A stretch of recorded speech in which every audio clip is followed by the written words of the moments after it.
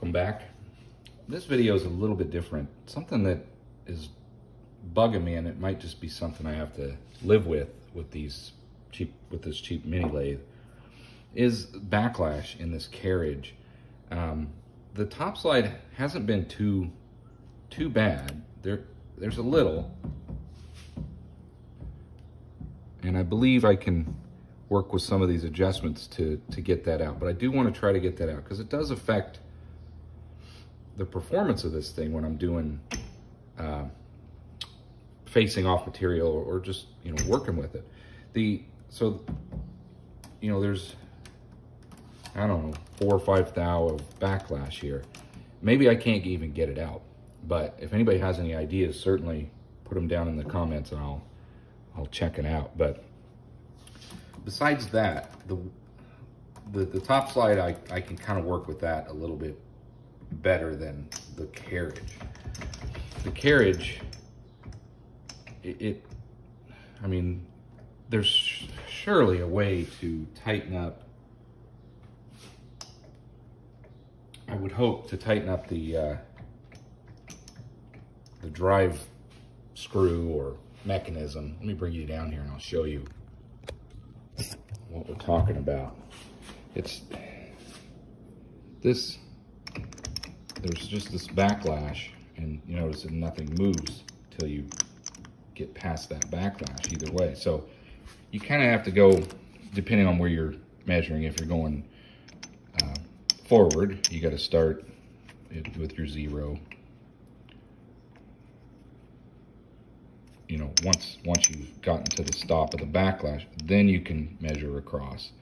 But then if you want to go back, if you're using these dials to measure or use, you know, it is all metrics, I don't really use them anyway, but you know, it's this backlash. Just the bigger problem is when you're pushing on a material, let's say you get it where you want it, and you're coming across the face.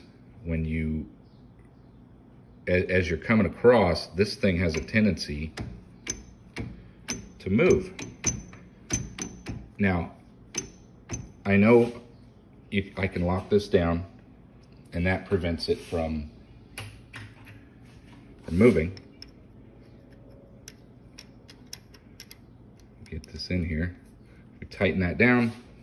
You know, I'm sure it brings up this retaining portion here and keeps it from moving. But you know, every time you're facing, sometimes that's not practical. If I'm wanting to come and turn down a rod or something, I can't really tighten that up because I need to be able to go back and forth. But if anybody has any ideas on how to adjust this, I sure hope that they built in some way to adjust it. But it's that, so you got this gear rod, that's not the right terminology, but we've got this that gear rides on in order to bring everything back and forth. And I know there's going to be some backlash anyway, but it sure would be nice to maybe bring this up to get it tighter. I'm not sure what the solution is, or is this just something that you deal with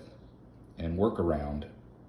It just seems, I know newer, better name brand lathes surely don't have that sort of thing, but surely there's a way to improve that a little bit. If anybody has any ideas, I would love to hear them and try to get the slop, at least improve this a little bit, and this one as well.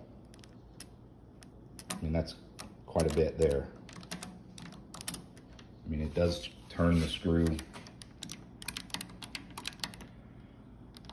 but it's got, you know, some slop in there. I am gonna mess with these adjustments and try to get that a little bit better. But anyway, just a quick video. I'd love some help on that if anybody has any ideas. You know, take this thing apart, maybe clean it up and see if we can't find out what's going on with it. But if anybody has any ideas, I'd love to hear them. Thanks.